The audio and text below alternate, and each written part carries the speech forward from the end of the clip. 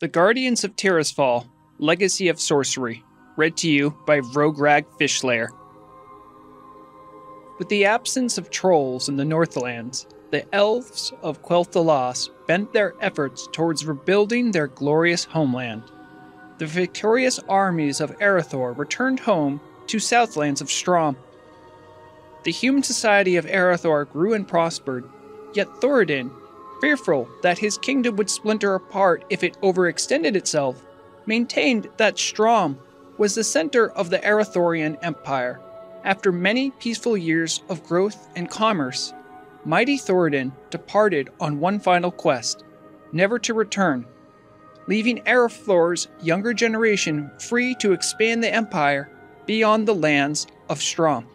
The original 100 Magi, who were tutored in the ways of magic by the elves, expanded their powers and studied the mystic disciplines of spellweaving in much greater detail. These Magi, initially chosen for their strong wills and noble spirits, had always practiced their magic with care and responsibility. However, they passed their secrets and powers onto a newer generation that had no concept of the rigors of war or the necessity for self-restraint. These younger magicians began to practice magic for personal gain rather than out of any responsibility towards their fellows. As the empire grew and expanded into new lands, the young magicians also spread out into the Southlands. Wielding their mystical powers, the magicians protected their brethren from the wild creatures of the land and made it possible for new city-states to be constructed in the wilderness. Yet, as their powers grew, the magicians became ever more conceited and isolated from the rest of society. The second Arathorian city-state of Dalaran was founded in the lands north of Strom.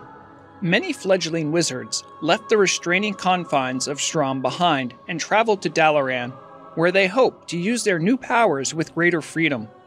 These magicians used their skills to build up enchanted spires of Dalaran and reveled in the pursuit of their studies. The citizens of Dalaran tolerated the magicians' endeavors and built up a bustling economy under the protection of their magic-using defenders. Yet, as more and more magicians practiced their arts, the fabric of reality around Dalaran began to weaken and tear. The sinister agents of the Burning Legion, who had been banished when the Well of Eternity collapsed, were lured back into the world by the heedless spellcasting of the magicians of Dalaran. Though these relatively weak demons did not appear in force, they did sow considerable confusion and chaos within the streets of Dalaran. Most of these demonic encounters were isolated events, and the ruling magicrats did what they could to keep such events hidden from the public. The most powerful magicians were sent to capture the elusive demons, but they often found themselves hopelessly outmatched by the lone agents of the mighty Legion.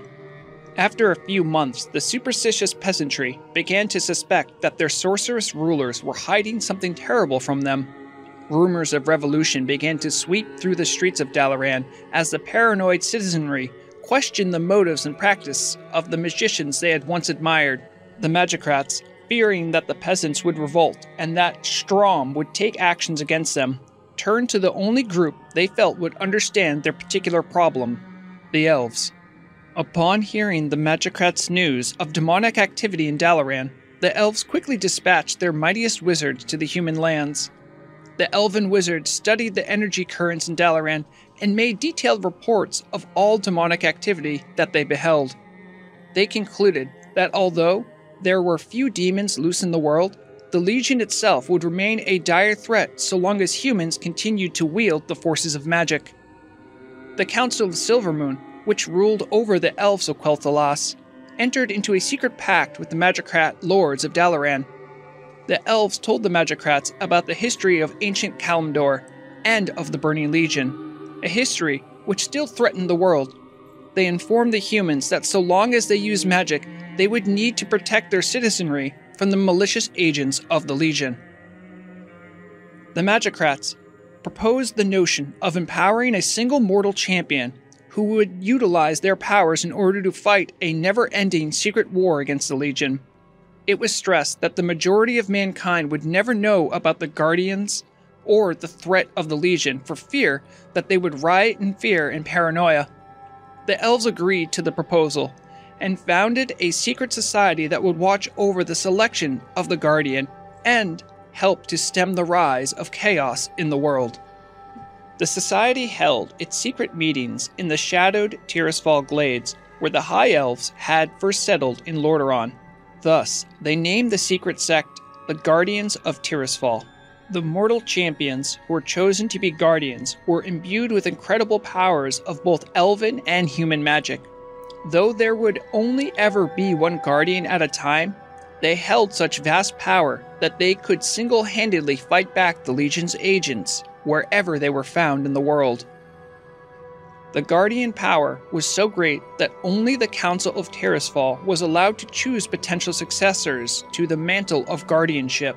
Whenever a Guardian grew too old, or wearied of the secret war against chaos, the Council chose a new champion and, under controlled conditions, formally channeled the Guardian power into its new agent. As the generations passed, Guardians defended the masses of humanity from the invisible threat of the Burning Legion throughout the lands of Azeroth and Quel'Thalas. Azeroth grew and prospered while the use of magic spread throughout the Empire. Meanwhile, the Guardians kept careful watch for signs of demonic activity.